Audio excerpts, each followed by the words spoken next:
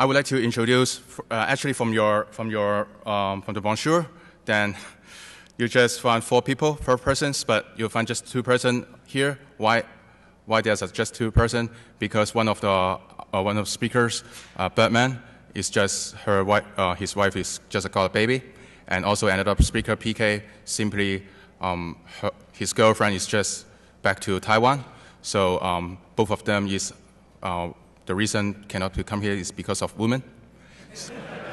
So it's a very happy moment, right? So anyway, this time I and Benson will take over 2 hours. But you know, we cannot spend 2 hours because we are not the style reading the slides. If we go for some kind of reading slides, we will not be on the stage. So we have some kind of demonstration, okay? And also some tools for you to play with, okay? And some case studies for you to take a look, okay? Maybe let's start. First of all, I'm Anthony. Here's Benson Wu. Then also our research founders is Jeremy Chiu is Birdman. His alias is Birdman, and also another independent security researcher, PK. Okay, we need to have a disclaimer. There's no national secrets here. Okay? We welcome spies, secret service, intelligence for instructions. Thank you, thank you, thank you. No any Taiwanese spy or Chinese spy, Russian spy, no? Raise your hand, no? I'll give you a cake, okay? A pony, okay? Okay, there's a cake for you then. Okay, thank you very much, thank you. Advertisement time. It's always, you got a movie, you have an advertisement, right? Okay, I need to advertise Truth Group members. Actually, it's a Taiwanese very famous security and hacking groups. He starts from 2004 and focus on security and hacking studies. And he's just the sponsor or just the supporting organization this year for Blackhat USA 2011.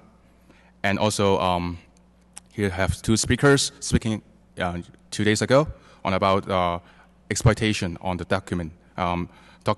malicious document. Also, there's another conference, is a Hack in Taiwan conference. Then is the largest scale of the hacking conference in Taiwan. Actually talks, war game, and food. Come on, come here, right? Even I come from Hong Kong, man. But it's good. I went there for 2 times, but the atmosphere, professionalism, everything is good, and got some kind of English interpretation. Then happen on every July, okay? And there's a link for you for reference. I founded the group since 2009. Actually I founded this group because I'm inspired by DEFCON. Because DEFCON is really a cool conference with contests, with many talks, and with many people to meet up. You're nice, and also with drinks. So that's really good conference. I could say it's an international conference. So I back to Hong Kong and then hold a group to organize more hacking security research studies. And we have just published some papers like the Facebook forensics and kinds of web app security feng shui for Macau and Hong Kong. You know feng shui? Do you know feng shui? Okay, no feng shui? Or put a stone in the door, something like you make you wealthy, something like that. Okay, don't trust it, I don't know. And also there's case studies about, I investigate into a case about the lost the money for the bank children. The title is $1 Million Lost in a Minute. So just feel free to visit our sites then. And also I want to promote the Wellsmith because he partners with me and Colin Ames last year to give this kind of talk about the China-made malware. Thank you very much. And they have a blog in attackresearch.com. Then I suppose it's a very insightful blog. That's enough, Anthony, right? Let's start, okay? Last year, Wellsmith, Colin Ames, and I worked together analyzing China-made malware. We would like this year continue this effort. This year, then, we deal with many target attacks. Actually, Benson, Birdman, and PK comes from Taiwan. For me, comes from Hong Kong. In Hong Kong, there are also some kind of target attack, not just Taiwan. Okay, we are not alone, man. Taiwan is also the major, and Hong Kong is also the major being the target, being attacked. Then we would like to be happy to be present here, and we are selected in the first round in the DEFCON, but we are rejected at Blackhat. Their reason is we are curious about your automatic analysis. Any review committee board in Blackhat from here? Because Jeff told me there's 400 and 500 review board members. Okay, I give the kick to him. Okay, just a lazy kick. And reference talk is TT and also Laniker present 2 days ago about reference of target attack, modern document exploit techniques, and also the next session is Marut about leaky PDF. So it is more than just like a collection. So I would like to you have kinds of put it all together to different focus, okay? Oh, introduce myself. Myself, you call me Anthony, or you call me Dark Void because just kinds of handle. And works on code audit, penetration test, crime investigation, and being consultant, anything. And teaching like in the Polytechnic University in Hong Kong, and spoken in last year, and being guest instructor in the technical exploitation in the Blackhat USA course.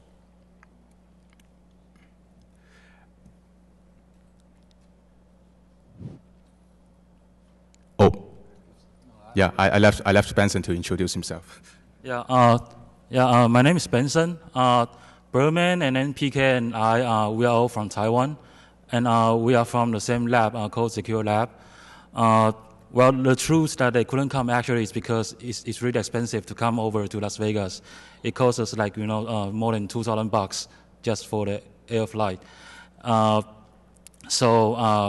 we can only afford one of us to come over, and we study a lot about APT since starting this year.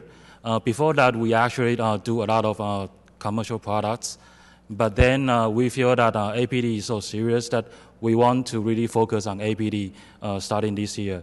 So beginning this year, you will see more and more stuff that we will develop, and then we would like to share with the community. So the tool that we cannot disclose here is freely available online. And then if you guys receive any sample that you think that is from the APT group, then you can just scan online. It's totally free.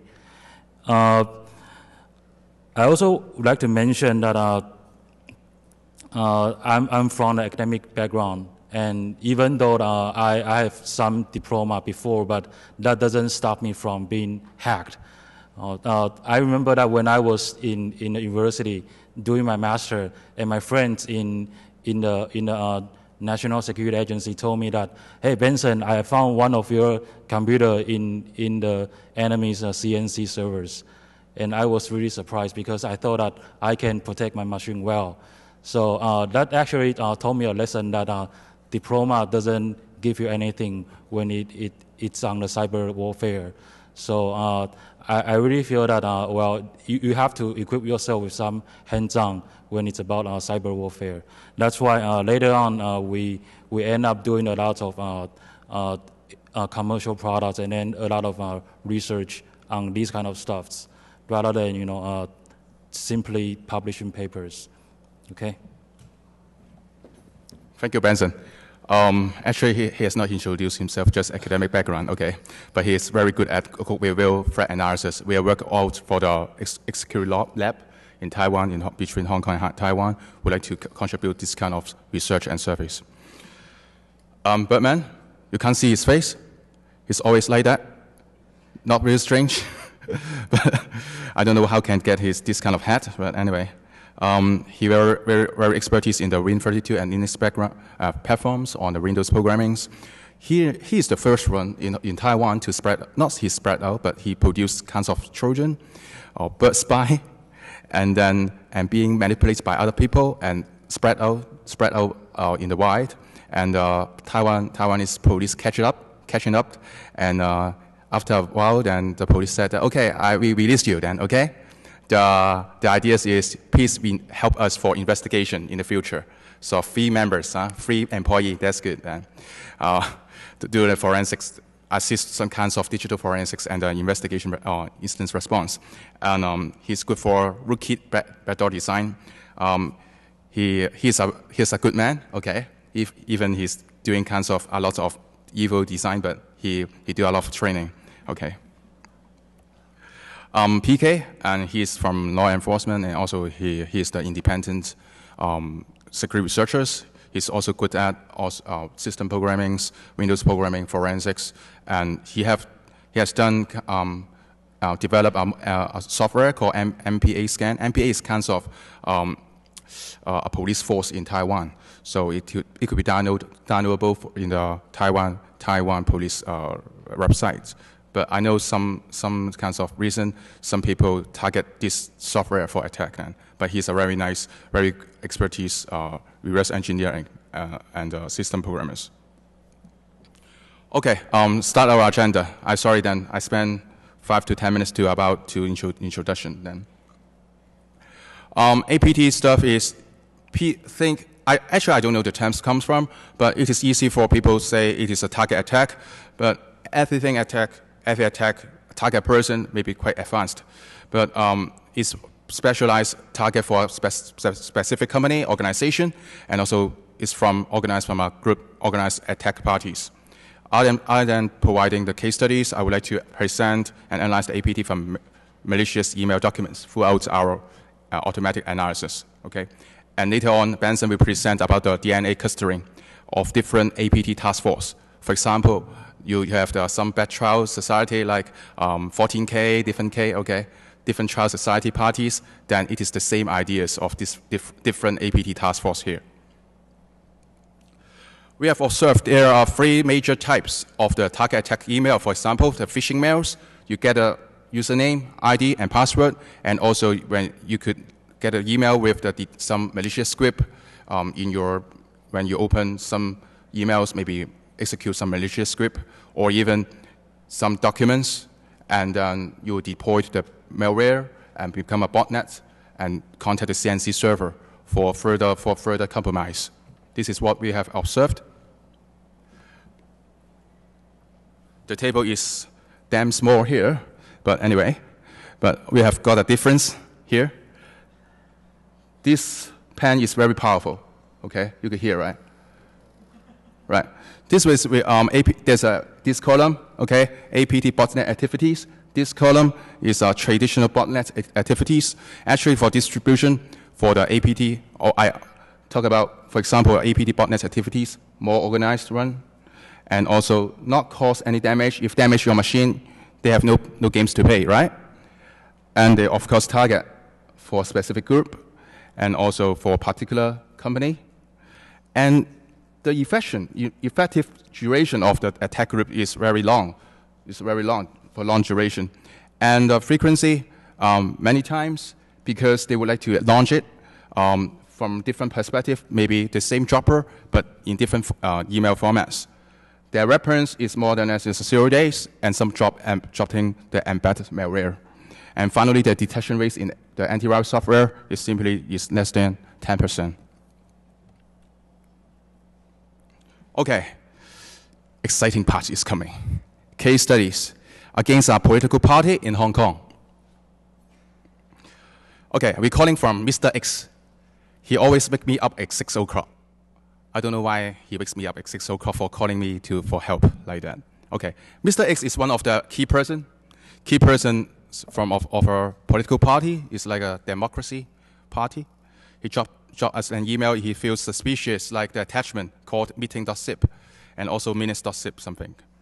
And it contains 2 files. One is the agenda.doc and also minutes.doc. And why he feels suspicious? Because he just gave the meeting yesterday before he received the email, and he got this document. It's is in coincidence. So he looks like a member meeting agenda. However, it targets all the committee's members in the meeting. And Mr. X also said he got this kind of mails before 4th of June, 1st of July, and before any legislative council member election. You know, 4th of June is kinds of Tiananmen incident, and 1st of July is kinds of a day Hong Kong return to China. So it's very regular. Instead of some October, because those guys may be on vacation, on holidays, so they did not launch any target attack because they need to on vacation as well, okay? So I run the very brief analysis in our Xecure secure analyzer engine, but actually this is not a document, it's a PE file, okay? And also it's a dropper files, and it creates the minutes.doc is a document shortcut file, and which triggers to execute the agenda.doc. Okay, this is our engine, one of the screenshots. Then you will find that from the startup folder, okay, I point here, startup folder, once you execute, it creates another file, i.e. check.exe. And then afterwards, it generates the code, generates the DLL, MSVCR. It looks like very legitimate DLL files, but it isn't, right? And inject into the explorer.exe for kinds of injection, DLL injection. Then it collects network different CNC servers here. So let me show you.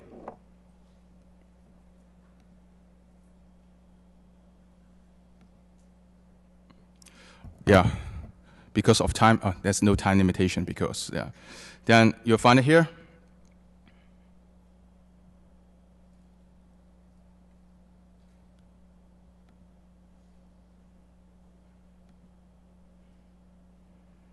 This is our agenda doc, okay? I want to zoom it because I'm quite sure you can see it at the end, in the back, and the doc, and I've submitted. This, yeah, from Hong Kong. The CNC server is from Hong Kong. Hong Kong is other than shopping center. It's also a CNC heaven, okay? Yeah, come to Hong Kong, okay? Deploy the CNC server. And then you will find a report here. Oh.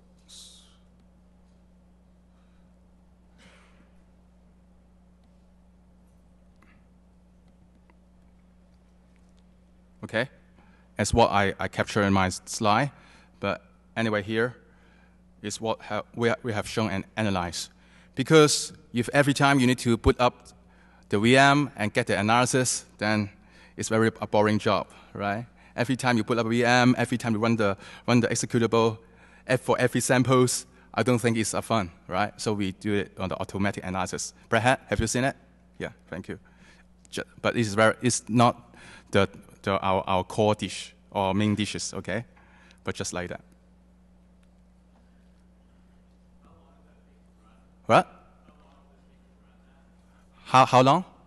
How long? Maybe just 30 seconds to 1 minute. It's not bad then. Then go for a cup noodles, then back, then the results comes out. Okay, back to the slide.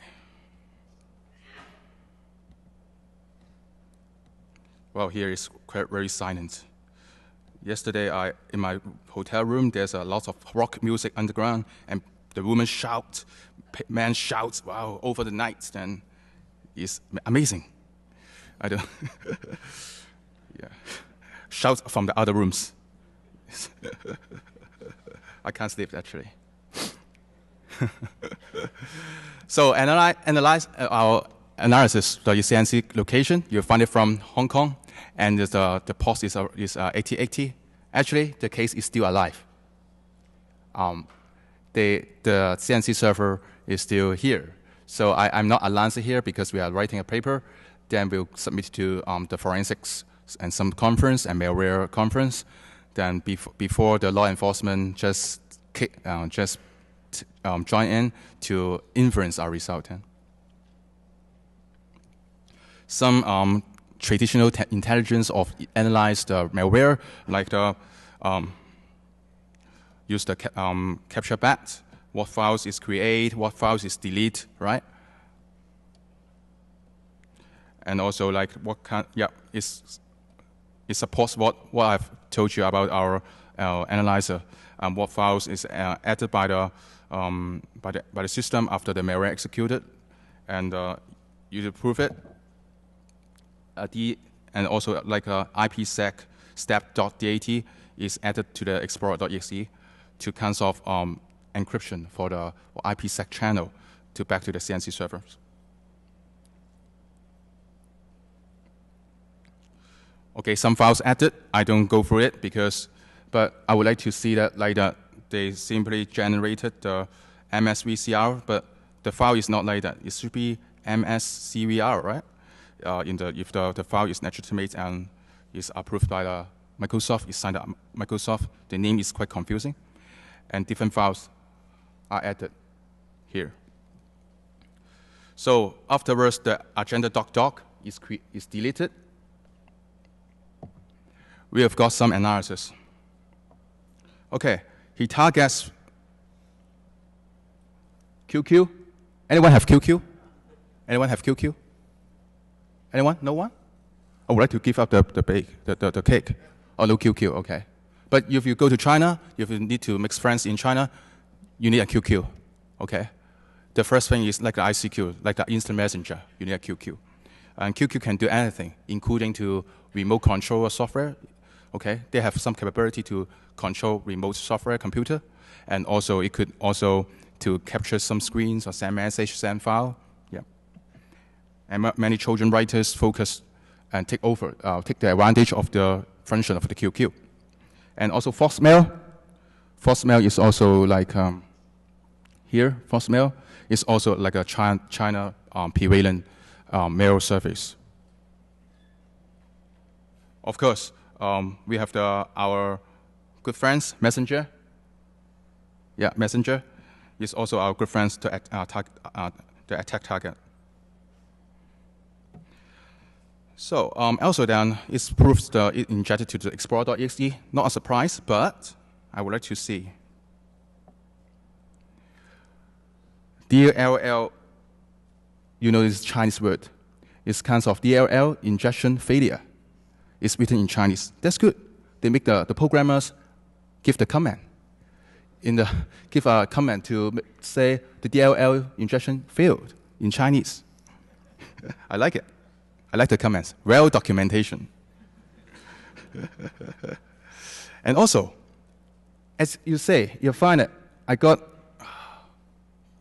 right here is the explorer.exe, but besides, there's his brother, SVC host. Why?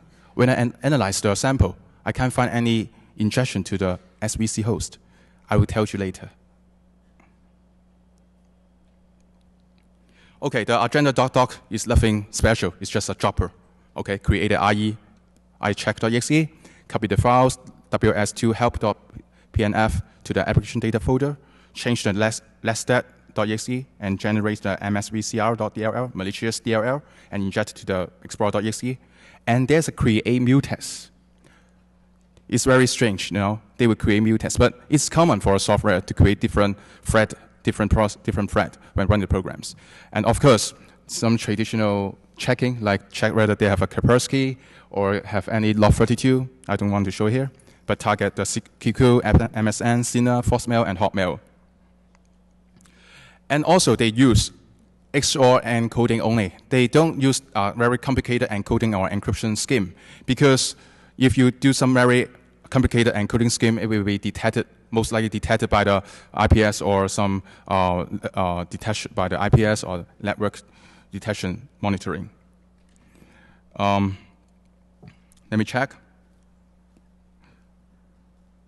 It's here. But you know, it's quite difficult, you know. I'm here, the screen is there, but it comes to point here. But anyway, show it like to, wait, oh, sorry.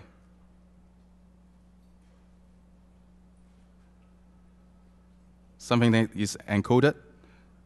This XOR is here, the XOR. Wow, you need to have a teroscope. Have you got a teroscope? Actually, DEFCON should supply it, I know. Then there's an encode here, then looping. And then you find the words is decoded here. Actually, every time you send out the traffic, they will encode the traffic, and once they receive it, they will decode it. They don't do any complicated encryption. Okay. Once we have figure out the scheme, then we find out they get the host name and also the OS type and the patch level. Then there should be more information sent to the CNC server. And also, this is the most humble day, most humble of my day because you know we found the .bmp files compressed in a .cap file under application folder. However, we are doing screen capture by Wireshark, but it is captured by the software and sent back to the CNC server. so this is the screenshot. We do the sniffing the network, use the Wireshark, but send back to the CNC server. Damn it. Okay, digging into the tiger's mouth. Okay, some more than that, like if you do the analysis, most likely you just analyze the dropper, right? You go to the different threat expert, whatever different online sandbox. They just analyze the dropper files, and they will not carry out further analysis. So we carry out further analysis and try to install the QQ, MSN, and see what's going on. And we find that more binaries have been downloaded to the Windows debug folder. And also malware creates more files in the Windows debug data folders as well. But those files, after those files executed, it will be removed shortly, okay? And also they send back to the CNC server in different compressed format. So we found it. Those CNC servers send an instruction to the victim machine to compress the files and send them back to the CNC server. That's also quite interesting is that the traffic sequence number they set by the CNC server. If you have been infected before, if you would like to try it out, to analyze, then the binaries will not be downloaded again. But it is not a surprise, but they have the sequence number to control. So we need to change the registry to blank out that sequence number. It's set in the registry. So it is quite tricky. And also they have put those files in the cap compressed file, but they put the .dll files, different DLL files, and compressed in cap files.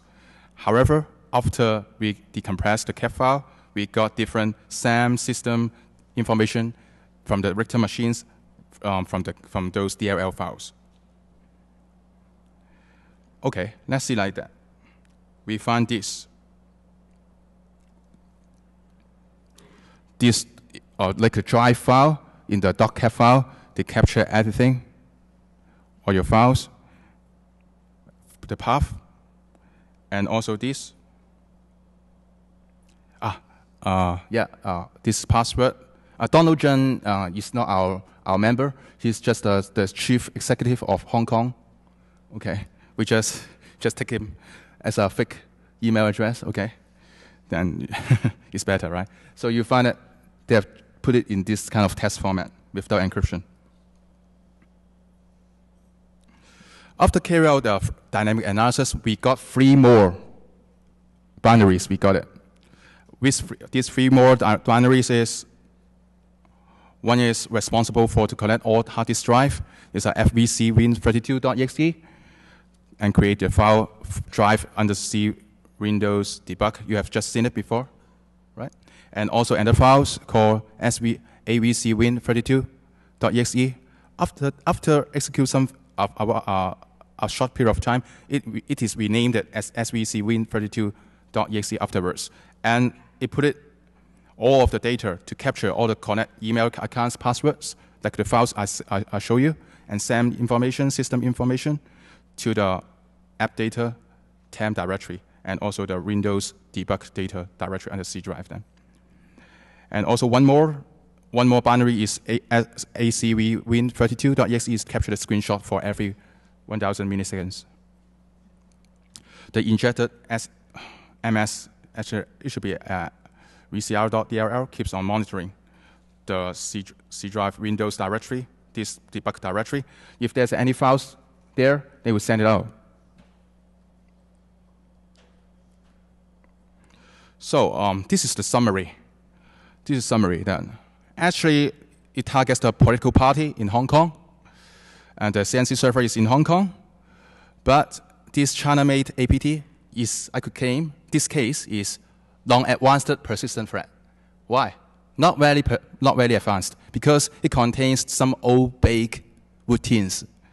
Win95, Win98, the programmer simply just add the new features. Maybe the boss asks him, okay, add 1 more features for Windows 7, okay, add 1 more routines. The old routines just left behind, just left aside, okay? And also there's the dropper is the same to another sample. I've got a .chm sample, and then the dropper is the same. Oh, I forget to show you something like in my, here. It's my first time, not first time, it's very rare to open the IDA in Mac. And also I have not renewed the license yet, expired. But anyway, then simply you always use IDA in the Windows environment. This DLL is the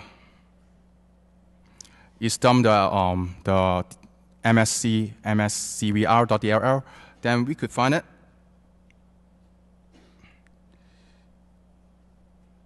We packet the file as cap. I need to use this one.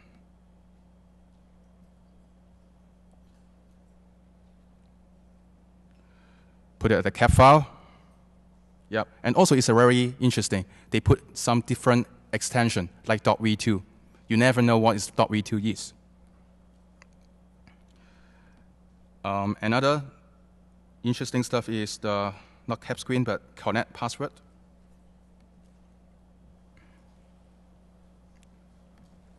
Can you shut it off, this one? Get password, for example, the get MSN. Messenger, MSN password.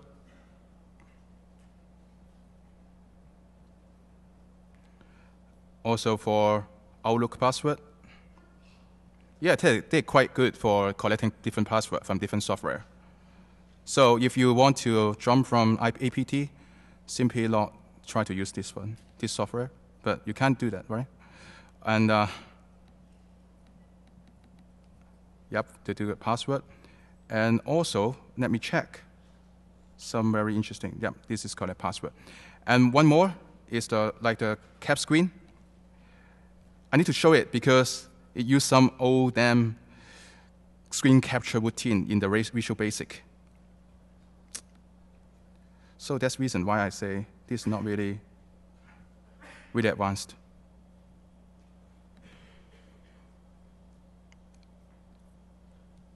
Sorry, then I need to hear.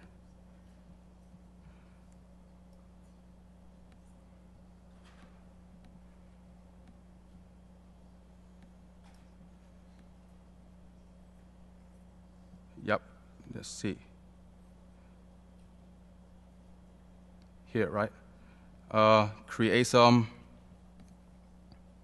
Create DC is, I think it's traditional, but it's very old. Some kinds of capture the screen or write the bitmap stuff. It's already very old. Okay.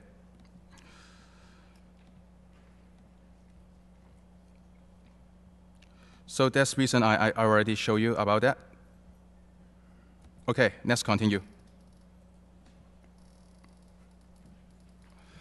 And the agenda doc is just packed with UPX. Xecure is used instead of some complicated encryption. Then download the payload in different stages. The most important is they use some unpopular file extension, like K2.v2, you never know. And I suppose the IPS or IDS, they don't recognize this kind of very weird format, right? And they simply build in, like dependent on the built-in libraries. And I found that they use the proper sequence set up by CNC server to manage the victim. This is the, we could conclude, I have got two samples, and I found that their droppers are the same. You find here, this is the agenda.doc. This another one is another executable for my collector sample of .chm sample. You find it? They're nearly the same, except this fork, okay? So I suppose they will just use the same droppers for different teams, or even the same team. This is the timeline my fellow Van2 has drafted. Actually, the green one is the sample .chm sample. The red one,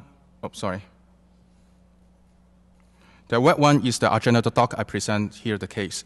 We have found that the PU build time of the .chm sample, and then we could find the agenda.doc, the build time, is near the same, near is around the time. It's April, between April and July. And we will find that also the phishing mails and also the phishing mails received and the build time, the MAC time, and also report time is around the time, around the same. Near that period in July, between July and June and July. Yeah, this is my dog.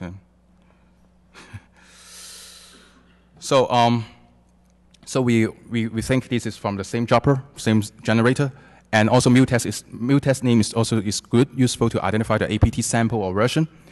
And this case analysis simply supplements the tracking GhostNet reports and also the median report, because they do some high level, just describe the process, but we do the reverse engineering and the further analysis, then it's much more good, give more details to you.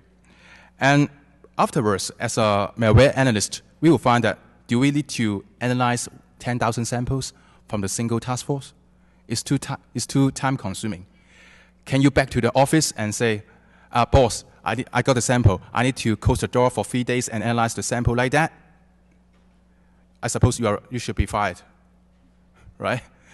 3 days and analyze it? No, you should know that how to respond, what's the characteristic, right? And also, do you think about whether you get a sample and you think that you are already target? No, then this is kind of traditional thinking or intellectual before, because when we receive the malware, we don't think it's target or not. Another case 2 is calling Mr. X again. He's very free and always check email and always get this kind of target attack, but I want to help. And there's another file name called official reporter list from the Legislative Council News. These are official email. This is the party extension. Then the Chinese is very official. The format is craft. And the most important thing is, if you trust Gmail, you suck. Okay? No problem? This is, the name is kind of official reporter list of the Legislative Council. Though you will open it. However, I need to analyze, right? Because he wakes me up in 6 o'clock. He needs to treat me drinks or dinner, okay?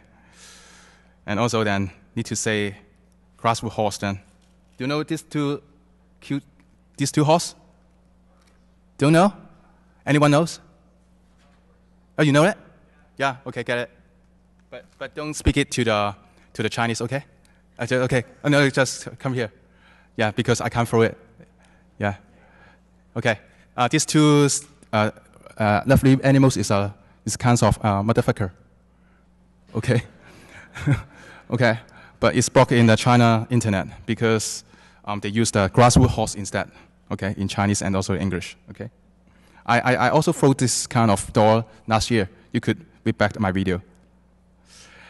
And after the analysis, we do the DNA analysis. This is what we want to do. I find the samples, the Excel samples, I upload to our engine called APT Disser. We find that these samples belongs to here. You find this is an evil circle. Very evil, you know. If you find you are targeted by this evil circle, please take care. Extreme care. Okay, this from China. Okay. This also from China. Okay. But these samples is from here. We group the clustering from here. And the different color means different years. Different kinds of year of the exploit of the build time years. Okay? The detailed analysis will be from Benson.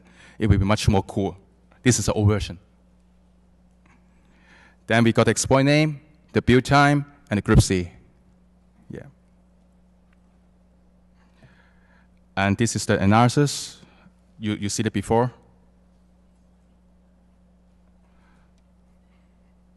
I don't want to take over it. This is about the group. The APT group is the dropper. Always the dropper. Analyze the dropper first. And then inject the DLL. Inject the DLL to the, inject the exe to the, DLL to the exe, iExplorer.exe. And this is the location of the CNC servers. 28.5% CNC server are located in China for this sample, for this group. And in Hong Kong, as I said, I always support Hong Kong as a CNC center in the Asia. So they got 28.57%. Okay. In Canada, it's not bad. They are on the third place.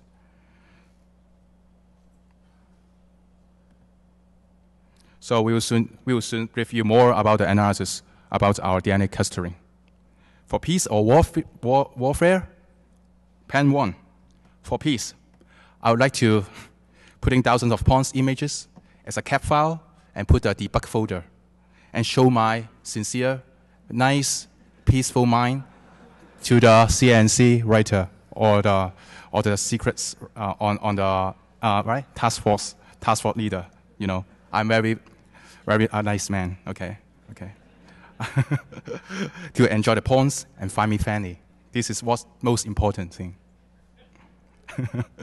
Fights back. Okay, set up a CNC server, purchase malware pack, putting malicious PDF, document, Excels in a cap file, and they must open it. They must open it, right? They will read it, right? To see what's going on. It could be fun, excited. But I've not tried it yet.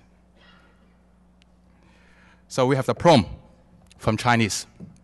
Cooking beans on a fire kindled with beanstalk. The beans whip in the pot, originally born from the self-same roots. Why so eager to torture each other? You know, we can't do it the same against them, but we would like to see what could help to analyze and to see what we could help to this community.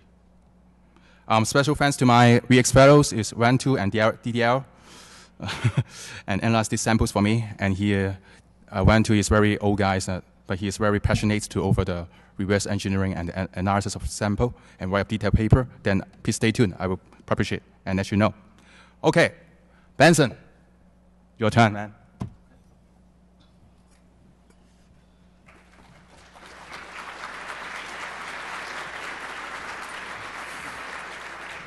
Yeah, I prefer to use here. Yeah. I'm sorry then. I just leave out without take care about it.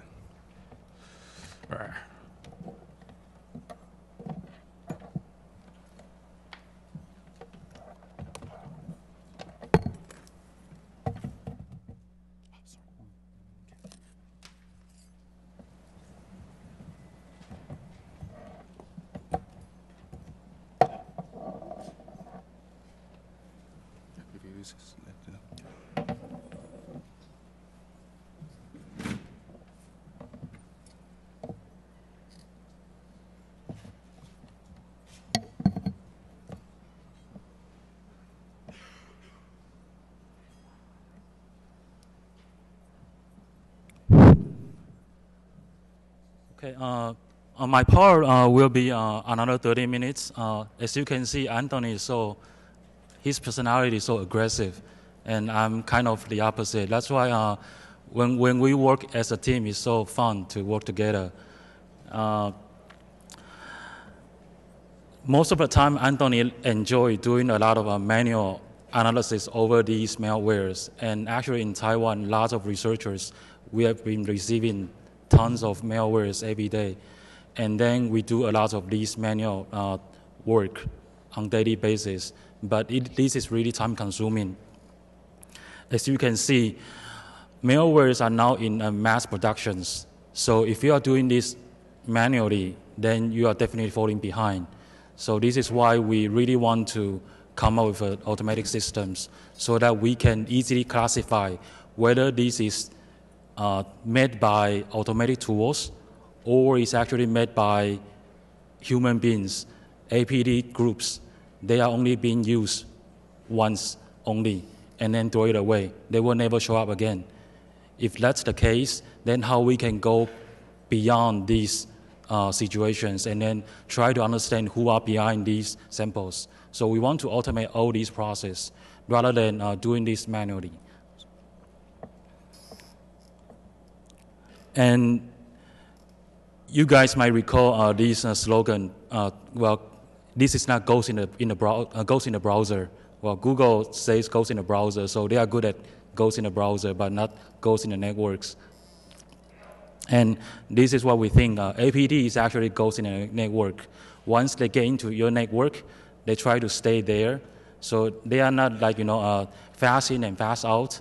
They actually try to get into your network, and then they try to stick there, and then they never want to get out. So they try to stay inside, hide and seek, and then try to steal everything they can steal, and then try to escalate the privilege until they can steal more sensitive, more confidential data. In Chinese, that's how we written it, 网路里的鬼.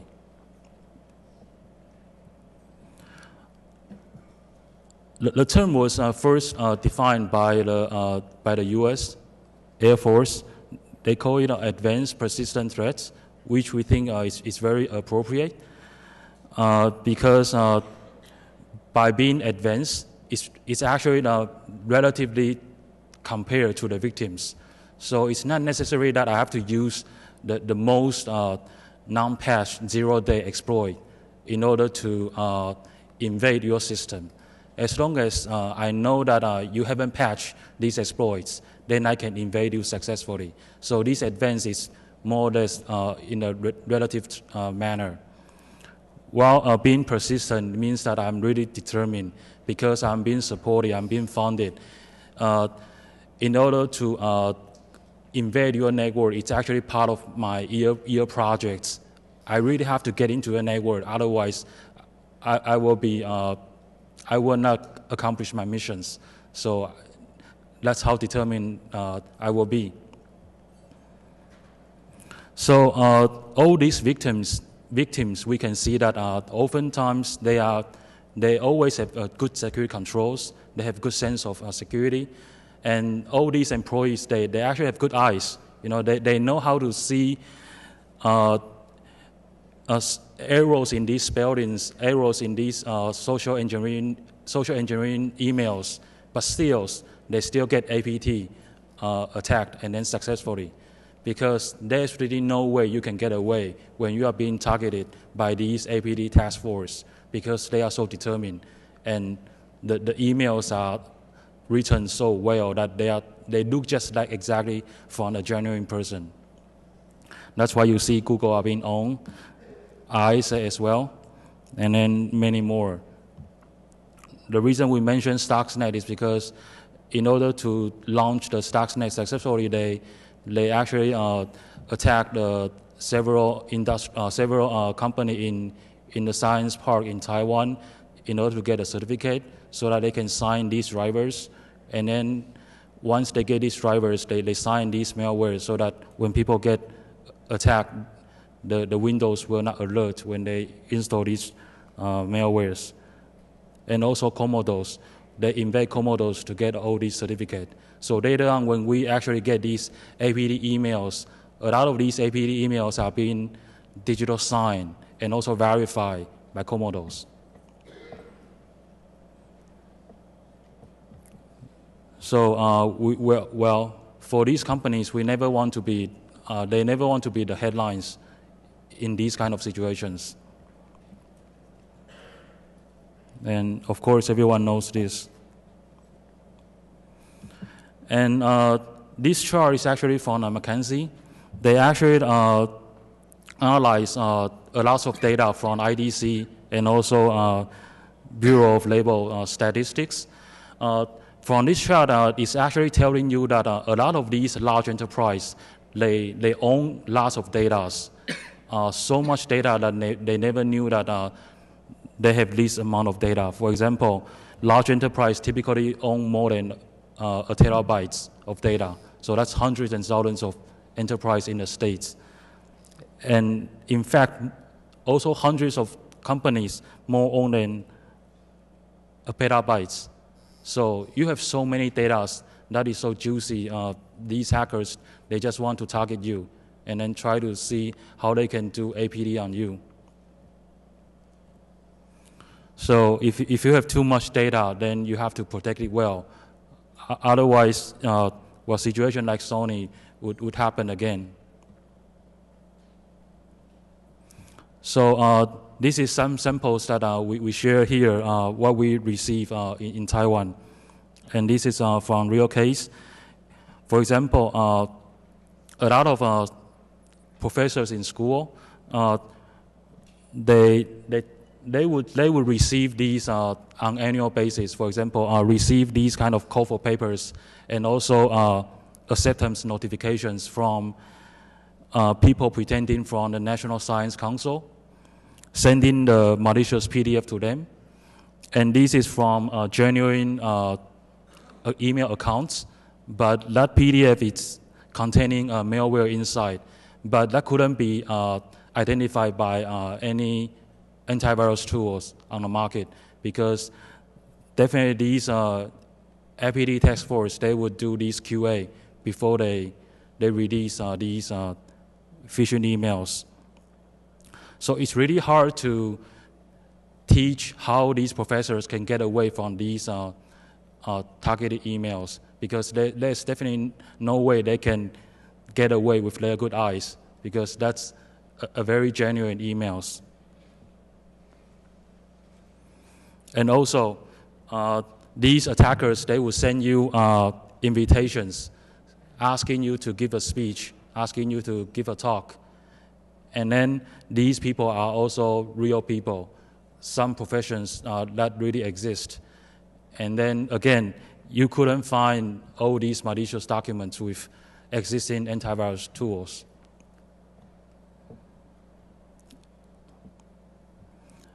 And these are the statistics numbers that we are receiving on daily basis in Taiwan. Roughly 20,000 suspicious emails are sent to gov.tw on per day basis. And then out of these, every month, about 4,000 to 500 are APT emails. And these are couldn't been identified by any antivirus on the market. So we can say that every month we can collect this amount of samples. So this is our research motivations. In the past, we see that these APT incidents happen again and again.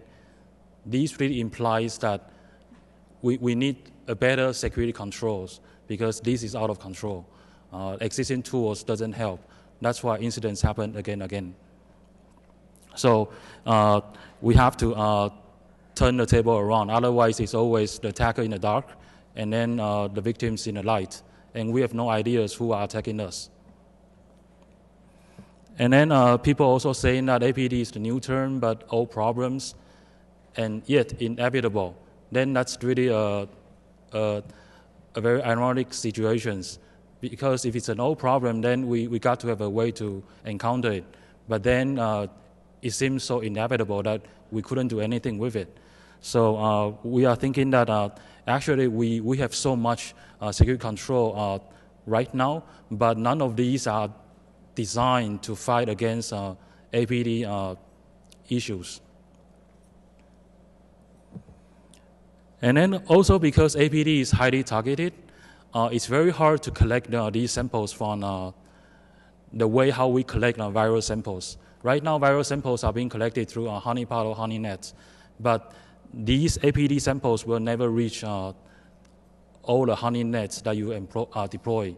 So the only way you get APT is either through intelligence exchange or by really deploying some devices on these classified personnel's email box. Otherwise, you would never get these APT samples.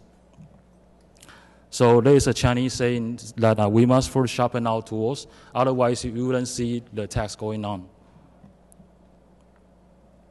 So our research direction is that we want to analyze these samples so that we can see the groups behind these samples. In the past, it's always receiving the viral samples, and then we determine whether it's malicious or not. Then that's it.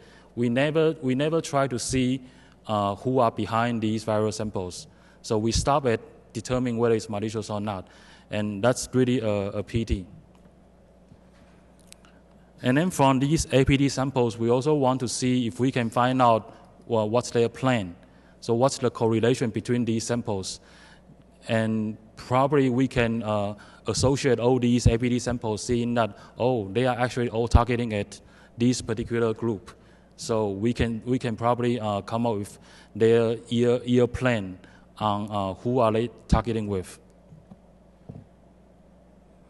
And then also from a single one-off attack, we also want to see the trend. Because by seeing the trend, you can see how advanced these APT task force are. You can see what kind of weapons they have been using. Because the weapons they use, they have to spend money to buy it.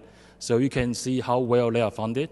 And also you can see how persistent they are, how many years they have been in this cyberspace, and how active they are. Sometimes you see them being so active maybe for 1 year, but then they stay very silent for another year, but then all of a sudden become so active this year. So you can see all these trends very easily if you have automated tools. But if you only have one antivirus on your hand, then you can only see one-off attack once at a time. So we try to do digital forensics on all these APT samples. And these are some of the attributes we try to get from these samples. Just to name a few, for example, malware features, what exploits are being used. So usually we associate these exploits with CV numbers so that you know exactly what CV exploits are being used. And also the CNC networks that are being leveraged, because these CNC networks, they usually imply the stations that they deploy in different countries. And also the emails, who are they targeting? Who are they pretending they are? And what's the content inside the emails? And also the victim's background, and also the time of attack. Usually the time of attack would matter because they try to do social engineering. So for example, when they send the meeting notes, the meeting notes will be associated with, will be very close to the meeting time. So the time of attack it also matters. And how are we different from malware study in the past? Study in the past, they have an assumption that all the information they analyze are very 100% accurate. For example, if they do signature-based detection, they do exact match. So if you doesn't match this signature, the pattern doesn't match the signature, then they will say it's not malicious. So that's how antivirus does. And for behavior-based profiling, if your behavior doesn't match the profile they did, then they will say you are not exhibiting a malicious behavior. And if you are not exhibiting your malicious behavior in a sandbox environment, or you pretend not to exhibit the malicious behaviors, then they cannot profile your behaviors at all. So they have an assumption that they can see through you and they can observe the exact behavior you are exhibiting. But what we see is that malware doesn't behave that way, because they are usually packed, they are usually encrypted, and they are designed in a way that they don't want you to be analyzed easily. So you have to tolerate some errors inside, and that's why some of the theories that we use, they allow some errors and then allow some information being loose. For example, we use some rough set theory. So rough set theory is almost like the opposite of fuzzy. And then we also use data mining so that we can easily associate all these different attributes. And then we also use clustering so that later on you can see how we cluster all these different APT groups, and then etc. So we use a lot of mathematics to help us analyze our data. And then, of course, we not only use static approach. In case where static approach doesn't work, we also use dynamic approach. Our background comes from dynamic approach, so we know very well how to observe malware in a sandbox environment. We know very well how to trigger them in a dynamic environment, but we know that it's very time-consuming, and you cannot replicate you cannot replay the required parameters to trigger them. So dynamic approach is really the last actions that we will do. And so we will apply static approach first. So it's a multi-layers of technology that we will apply. And some challenges are for dynamic analysis. For example, they will do encryptions, they will do anti-sandbox, they will do domain functionalities. So they will not exhibit the behavior, they will sleep. They will detect if there's a mouse movements, or they will even try to communicate with the external networks. And if they couldn't communicate with the CNC server, then they will not do anything. So in those cases, you definitely have to do static analysis.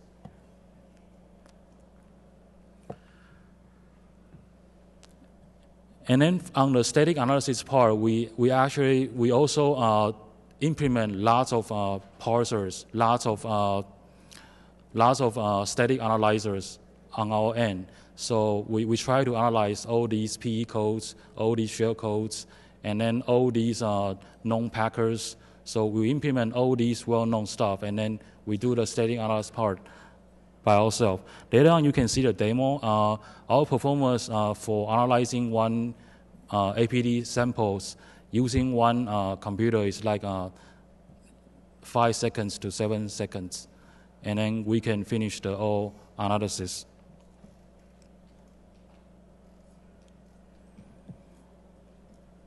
And the middle part is the data we're gonna extract it from these malware sample.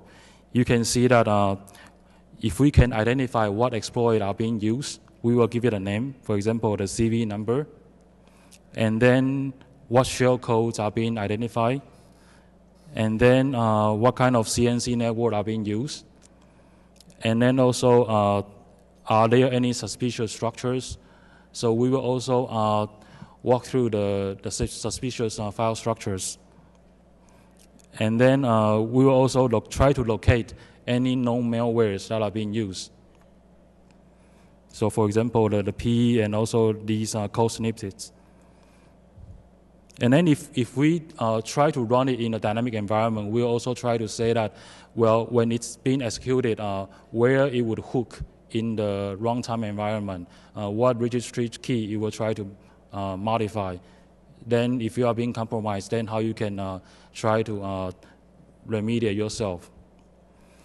And then once we extract all this data from the samples, we will try to normalize it into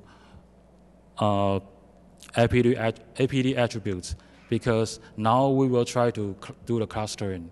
So we will do the normalize first.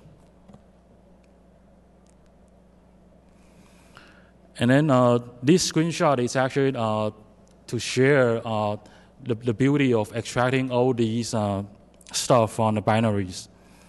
Of course, we can easily get all these binary doing it manually, but with a system, we can get this data very easily.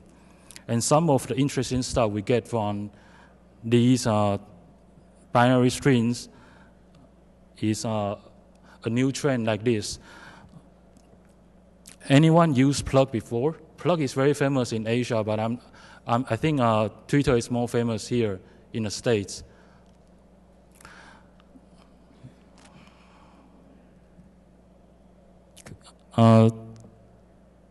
Can you guys make a guess what this person is talking about here?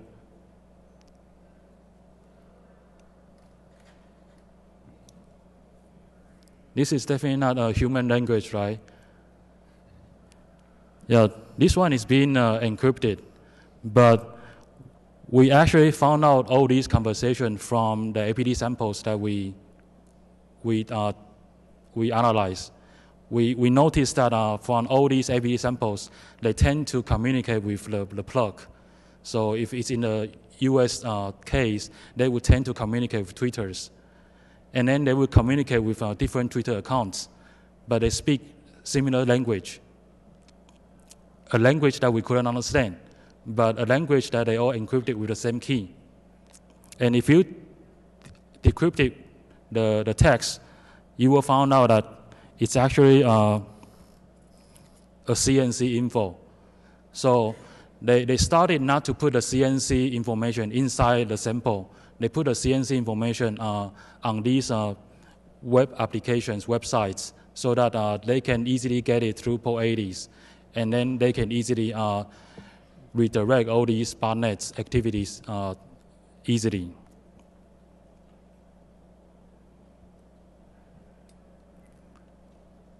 Once we get all these normalized data, we do the clustering. And when we do the clustering, all the mathematic methodology help us, for example, to pick up the important attributes. Before we apply, for example, before we apply rough sets, all these attributes are equal significance. But then after we apply rough sets will tell us that, for example, malware type is more significant than exploit type. And CNC server is even more significant than the other attributes. And what the coefficients should be. So we get a very nice formula for these attributes. And then based on these nice formulas, we come up with a good clustering on these APT task force based on the samples. And then we call that fingerprints for these APT task force. So they distribute so much APT samples to all these victims, but they have no ideas. Actually, they are also disclosing their fingerprints.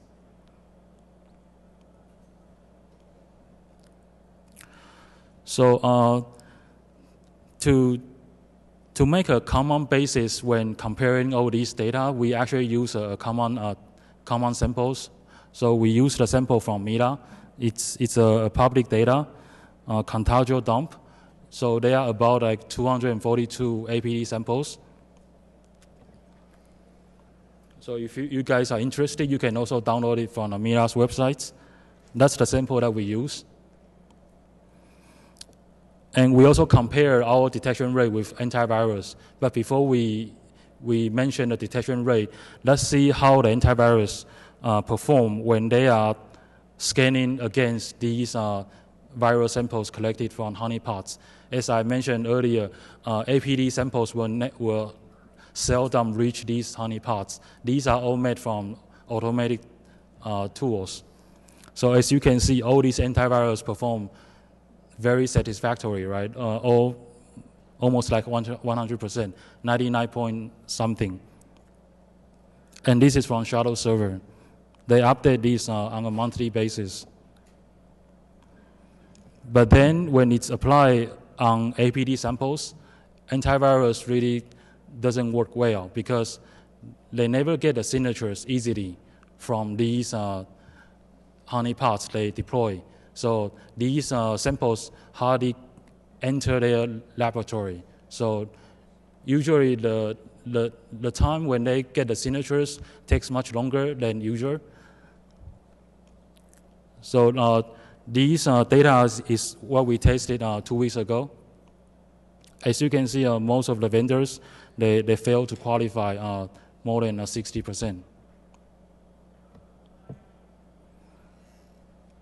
And the one that we're gonna share with you online, the APT Deezer, that you can try online, and it's free available. This one has a detection rate of more than 94.6. And of course, it's not only on MITA samples. Once we announced this, so many people began to upload their APT samples as well. And you can see the graph becomes bigger and bigger. The community really contribute a lot. And then the overall APT task force graph becomes much larger than the original 200 something.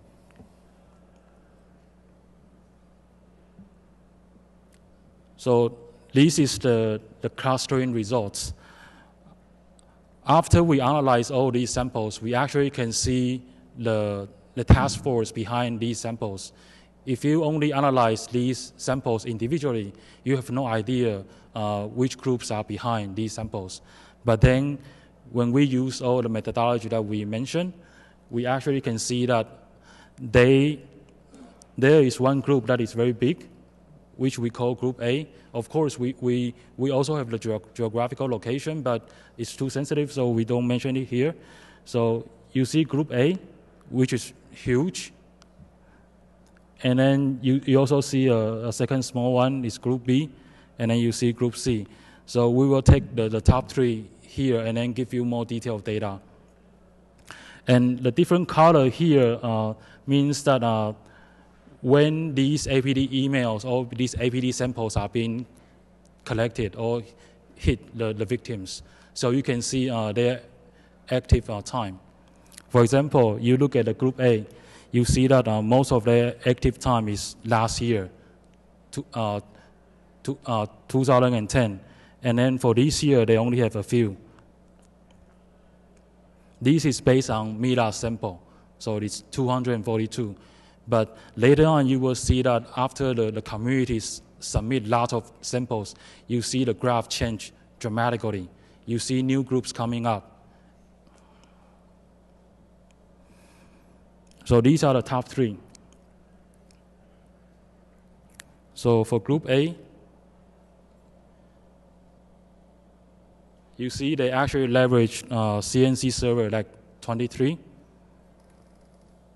And these are the weapons they have been using repeatedly. Some are pretty new. For example, this one. This one is the one that have been used to attack RSA. And then this one is group 2. And then this one is group 3. And then if you know the market price for all these exploits, then you can see how well they are funded. And this is the CNC servers they try to abuse. And you can see the countries are like Taiwan, US, Hong Kong. So these three dominate more than 50. So I would say that the reason Taiwan is being abused a lot is because the bandwidth in Taiwan is very stable and reliable. And geographically, it's very close in Asia. And also Hong Kong, Anthony mentioned, Hong Kong, they respect your privacy so much that when you do something evil, they don't even try to disclose your privacy when you host a machine in ISP. So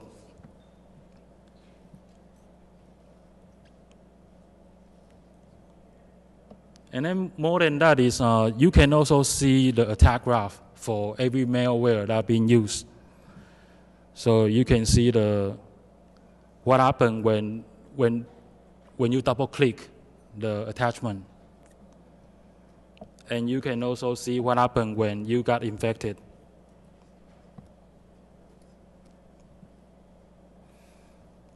And even the bug comments that are involved inside these APT group. And these bug comments are very helpful in identifying the APT task force as well. And if we only look at APT group A alone, you can see this group A highly rely on CNC server in Taiwan. So if we look at three groups together, Taiwan is only like 20% to 30%. But if you look at group A only, more than 50%, like 50% of their CNC are located in Taiwan.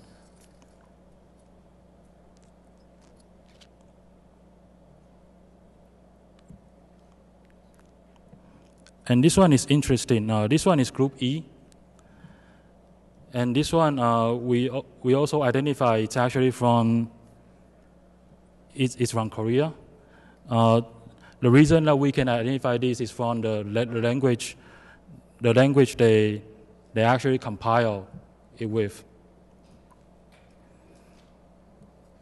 And then the interesting part is that all the samples that we receive from these are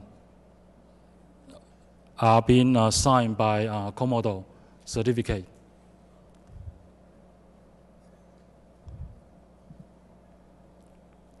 And when we submit to Virus Total, only one antivirus can detect that. So it's a very low profile APT attack.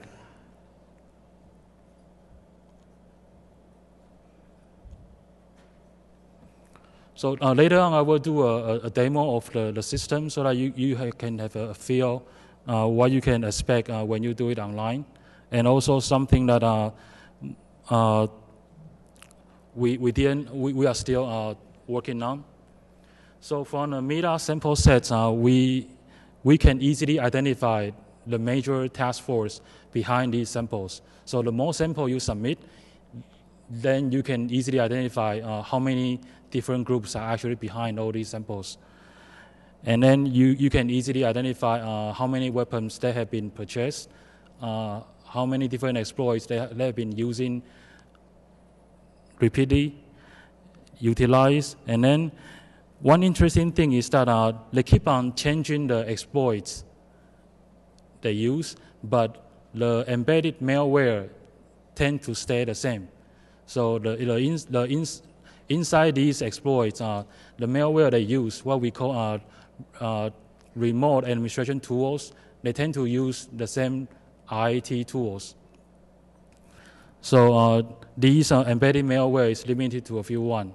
So for example, in the States, it will be probably like a poison ivy, will be a very famous one.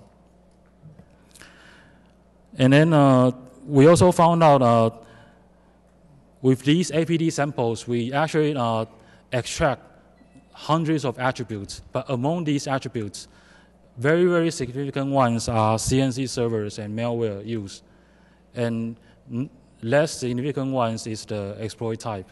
Even though APT task force, they will use dozens of different exploit types.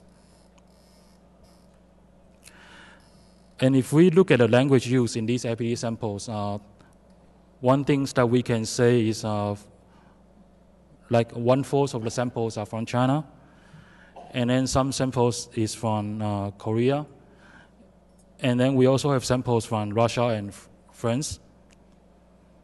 And then if you look at what CNC servers are being abused, the top one will be Taiwan, US, and then Hong Kong.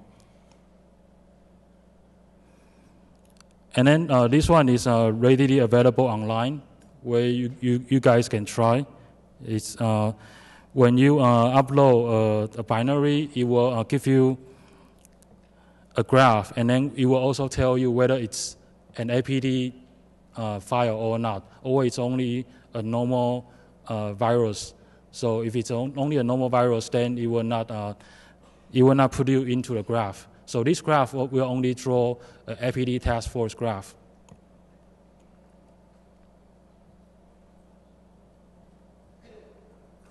And in this case, you see that gradually we see more and more APT emails are being signed by Comodo certificate.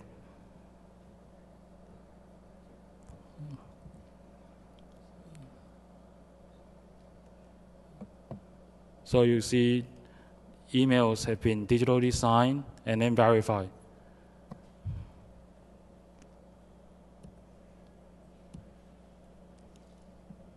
And then this is from a very new group. Previously, we mentioned that green color indicates it's this year. So this group starts being very active from this year. And they don't exist in meta sample. They just show up after the communities start to submit their APT samples.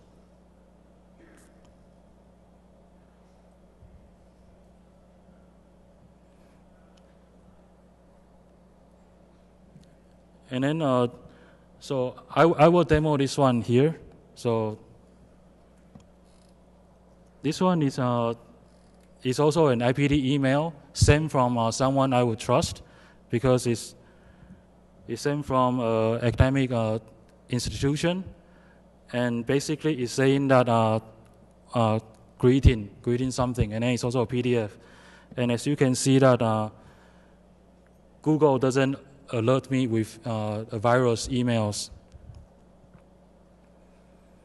And also when I save as in my computer, the Microsoft antivirus Xecure Essential also doesn't alert me as well.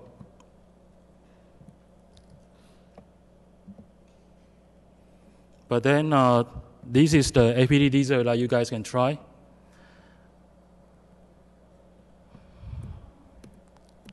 I then can upload this one.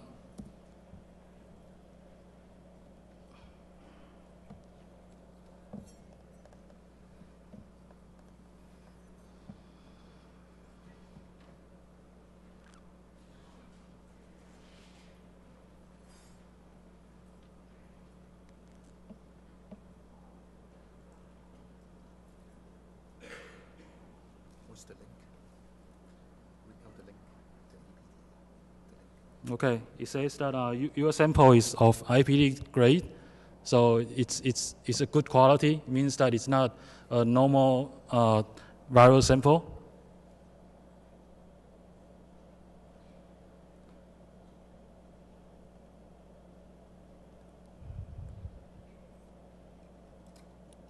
And then it's from group A.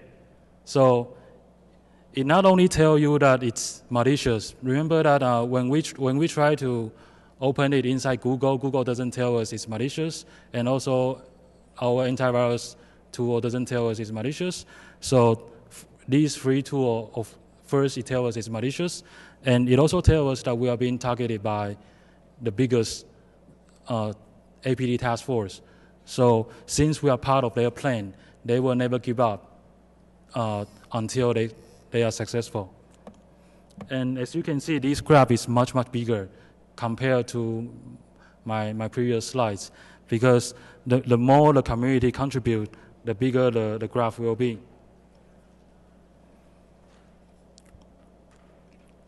And then we also have, what we are still developing is, we try to put this together with like a dashboard, so that you can see a more holistic view to see the trend. And then we also try to associate it with Google Map, which is very fun. For example, we try to see Taipei, and then later on we try to make it together with the street view. So probably you can see a hacker is sitting there on the street. Yeah, real time. And this is something the US can do easily, right? Because you guys got a satellite. Okay, yeah. I use this. Okay. Pretty cool, right? Actually, if you begin a CNC or a deploy CNC, or you locate it, man, actually, it's my honor to work with Benson, Bertman, and PK to perform the Xecure lab, then to give this research like that. Actually, for me, you know, as Benson said, every time we do the manual analysis, it's quite very time consuming, and even from the same generator, we can't respect what is the task force behind. We need to identify the evils behind, you know.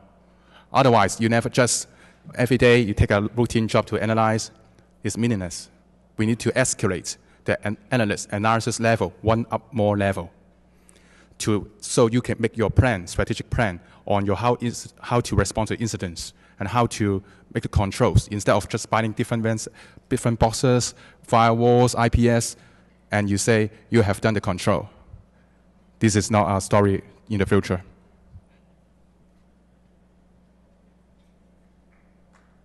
Oh, not yet, actually. Actually, I simply get how to get the PowerPoint. Yeah, I have not used the Windows environment for many years.